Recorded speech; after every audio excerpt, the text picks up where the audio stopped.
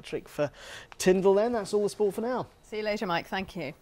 I want to take you back to the situation at the Chilean mine because, of course, they're getting closer to breaking through to the miners. My colleague Tim Wilcox is at the mine. And Tim, what's the latest?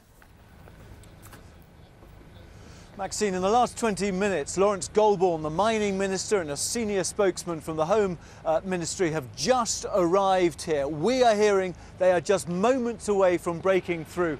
There's a big fog descended on this mine, but you can see all the press, all the families have woken up now, all of us prepared, full of expectation of this announcement that Plan B has drilled through that 630 metres it needed to get through to the workshop below.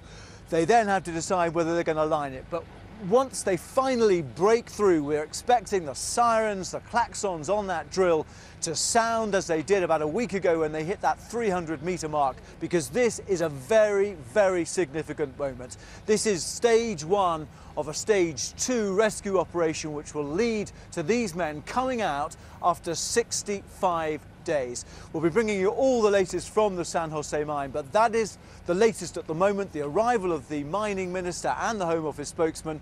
The president's wife is already in the area. She came last night. She's due to spend 3 or 4 days here in total. That would suggest that the ascent of these men is close.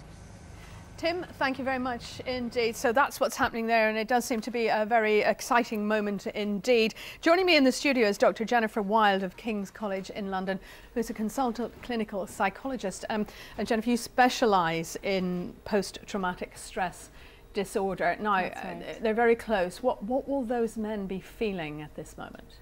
They'll be feeling a lot of excitement, a lot of anxiety about whether they'll get through the tunnel and without any difficulty.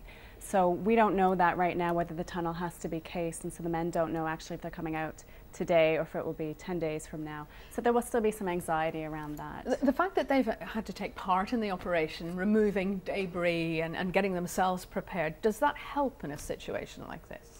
That helps to keep them focused on getting out, which is very, very important. We don't want them to be focused on the fact that they've been down there and that the worst could have happened, which would have been not getting out or rescued. So helping their rescue operation is very important. It keeps them focused on the solution and on getting out.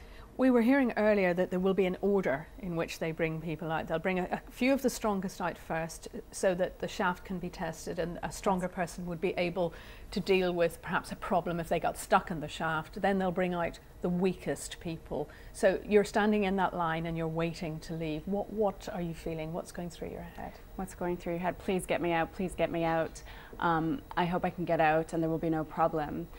They are bringing the healthiest men out first, and I think that's a good idea, just to test the shaft and also the resilience. When they get them out at the top, we've seen some of the facilities they have in place for them, including sunglasses, because of course it will be very bright. But what help will they need mentally when they get out? Initially and then over a long period, I suppose. Yes, so those are two separate issues, what they need initially and then what they need in the long term. So initially, what we would recommend is watchful waiting to see how the men cope with being on top, how they cope with being out of that mine.